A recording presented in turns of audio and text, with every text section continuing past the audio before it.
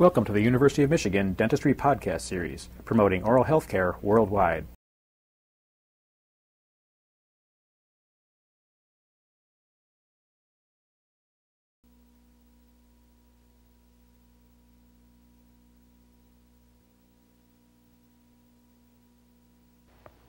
The Oral Hygiene Index Simplified, or more commonly the OHI-S, is the index of choice used to evaluate oral hygiene.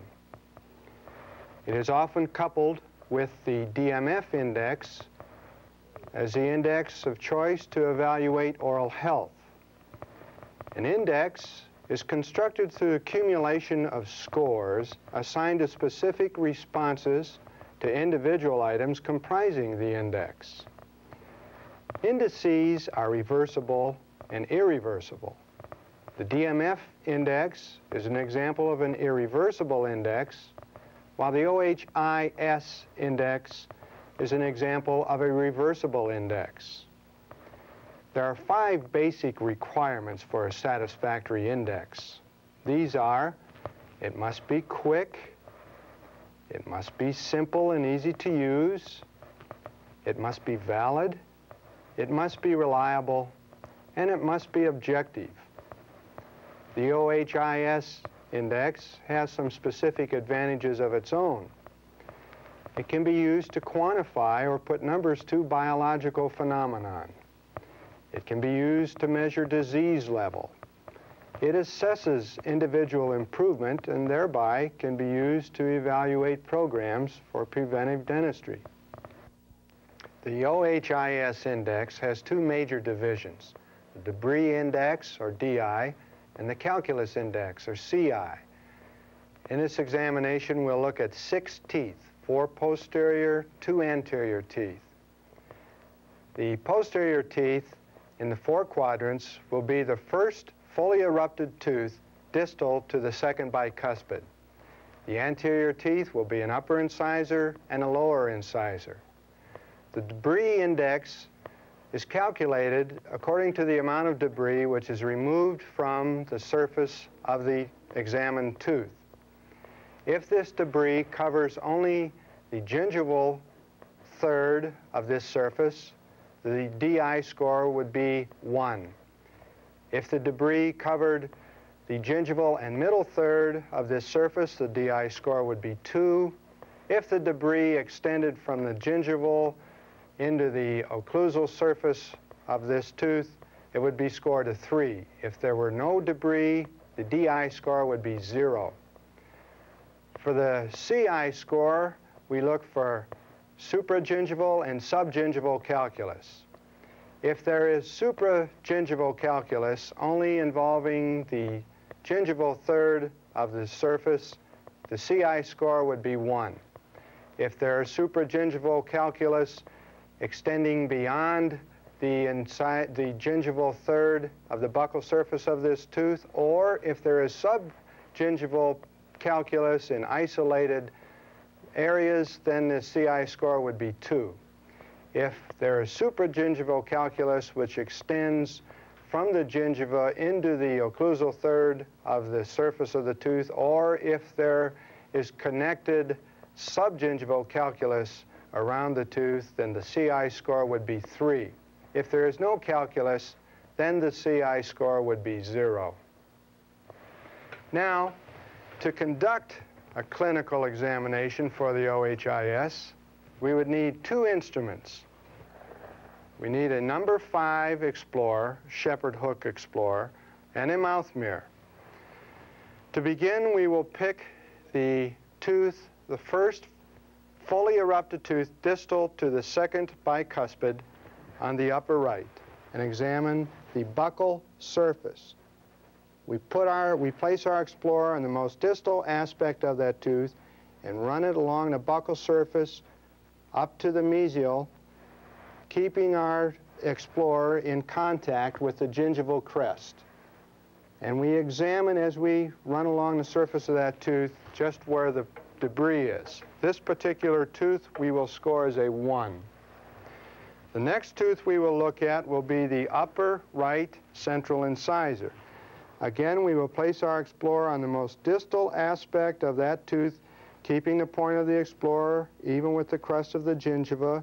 Run our explorer along the labial aspect of that tooth, and we see that we had plaque in the gingival third of that tooth also. We will score that tooth a 1.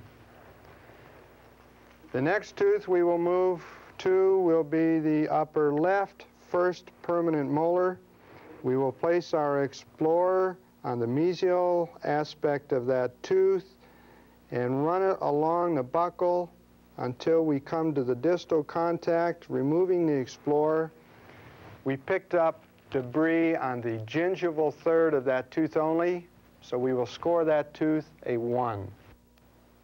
Now we will move to the mandibular arch. In order to show it to you a little better, we will have the patient hold a cheek retractor for us. Okay, Jim, pull that back. And hopefully we'll be able to pick this up. On the lower, again, we pick the first fully erupted tooth distal to the second bicuspid. On the mandibular arch now, we look at the lingual surfaces of the teeth. We place our explorer on the most distal portion of the lower first permanent molar. We scrape our explorer along the lingual aspect of that tooth, coming toward the mesial, keeping the tip of our explorer even with the crest of the gingiva. And we see that we had debris on the gingival third of that tooth. Therefore, we would score the DI portion of that tooth as 1. All right, you can remove that cheek retractor. Now we'll move to the lower left central incisor, again on the lingual aspect. We place our explorer on the distal contact of that lower central incisor. We move our explorer along the lingual aspect, keeping the point at the crest of the gingiva. We come over to the mesial contact, and we see that we have plaque on the gingival portion of that tooth only, so we will score that tooth a 1 for the DI. Now we move over to the lower right first permanent molar, place our explorer on the lingual aspect of that tooth so that we place it at the distal, rolling along to the mesial, and we see that we remove debris on the gingival third of that tooth, so the DI score for that tooth would be a 1. Now the second portion of the OHI-S index is the calculus index. Ordinarily, the CI, or calculus index, would be done in conjunction with the debris index. We would examine the tooth for the debris index, then immediately return to that same tooth and do the calculus index. For the purpose of this presentation, we did the entire DI first. Now we will go back and do the CI, examining the same surfaces of the same teeth. So we'll go back to the upper right, first permanent molar, open, Jim, the labial surface, and we probe for calculus. Remember, we are looking for subgingival and supragingival calculus. If we find supragingival calculus in the gingival portion of the tooth, we score that tooth as a 1. If we find supragingival calculus in that tooth extending to the middle third of that surface, we score that as a 2. Or if we find isolated pockets of subgingival calculus, we would score that as a 2. If we find subgingival calculus completely circumventing that surface of that tooth, we would score that as a 3. Or if we find supragingival calculus extending from the gingiva into the occlusal third of that tooth, we would score that a 3. The CI score for this tooth is 0. Moving to the upper central incisor, labial surface, we again probe the surface for calculus. We find no supragingival calculus, no subgingival calculus. CI score for that tooth would be 0. Moving to the upper left quadrant, first molar, we find no subgingival calculus, no supragingival calculus, so the CI score for that tooth would be a 0. Now we'll move to the mandibular arch, examining the same surfaces of the same teeth that we did for the DI to complete our CI examination. Let's look at the OHI-S score we derived on this patient. We scored our debris index of 1 for each of the 6 tooth surfaces examined. For the calculus index, we had 4 teeth where we found no calculus, 2 teeth where we found only a minor amount of calculus. Our total DI score was 6. Our total CI score was 2. We divide each one of these totals by the surfaces examined to get our composite score. We divide our 6 for the DI index by 6, the 6 teeth we examined, and we get a composite score of 1. For the calculus index, we divide our total of 2 by the 6 surfaces examined, and we get a score of 0.33. Our overall OHI-S index score is the combination of the DI and the CI, which is 1.33. As a review for this tape, I would like to ask 2 questions. 1, what are the 2 divisions of the OHI-S? The 2 divisions of the OHI-S are the debris index and the calculus index. Second question, what are the tooth surfaces that we examined for this OHI-S?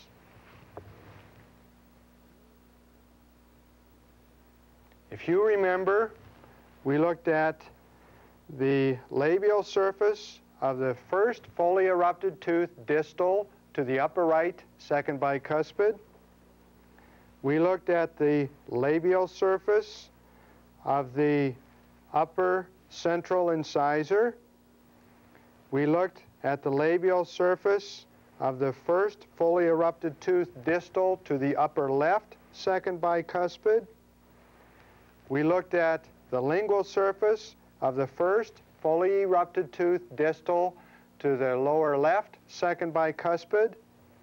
We looked at the lingual of the lower incisor, and we looked at the lingual of the first fully erupted tooth distal to the lower right second bicuspid. The OHI-S index is the most widely used index for the evaluation of oral hygiene.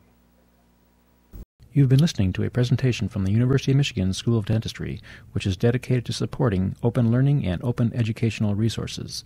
This recording is licensed under the Creative Commons. It may be reused and redistributed for nonprofit use. Please attribute materials to the University of Michigan School of Dentistry and redistribute under this same license. For more information on how this and other University of Michigan School of Dentistry recordings may be used, visit www.dent.umich.edu/license.